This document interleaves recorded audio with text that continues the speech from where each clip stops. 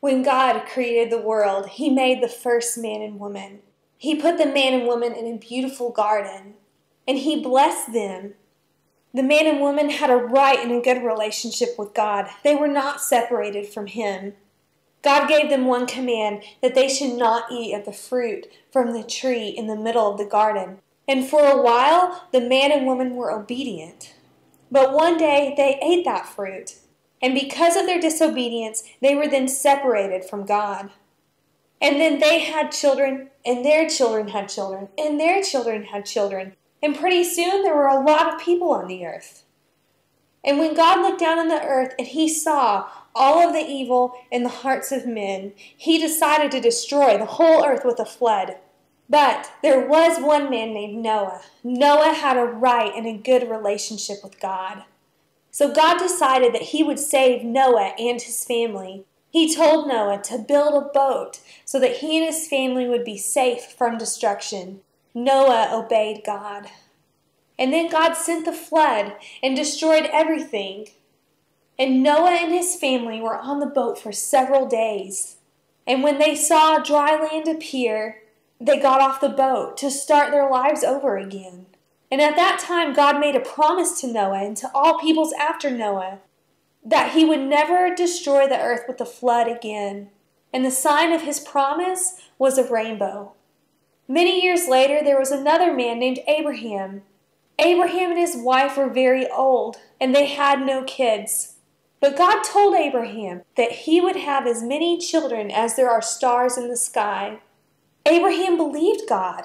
So God counted Abraham as having a right and a good relationship with Him because of his belief.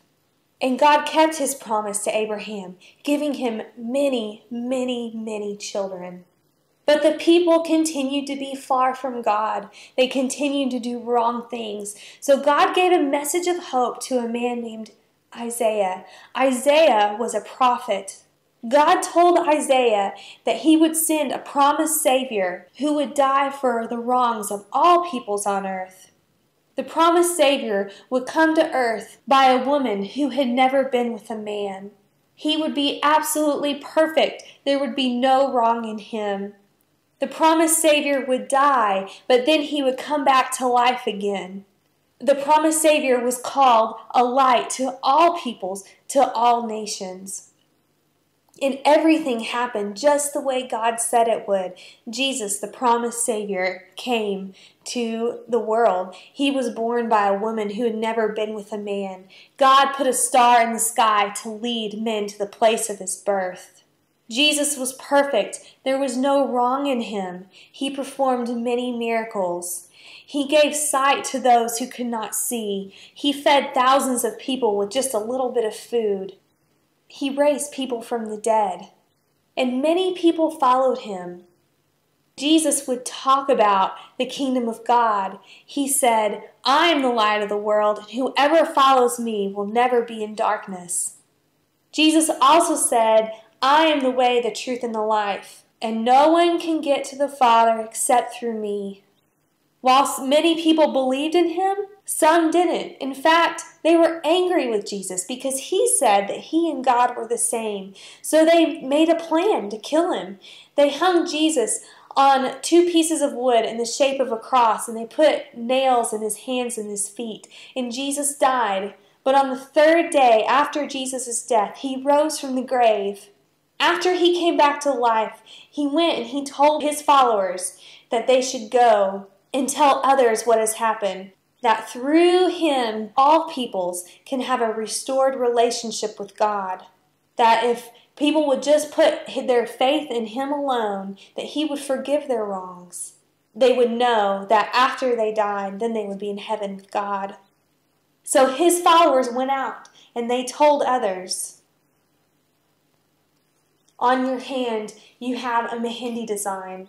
This mehendi design has several small things in it that will help you remember the story I just told you. The first thing is the fruit. At the bottom of the hand, there's a shape of a fruit.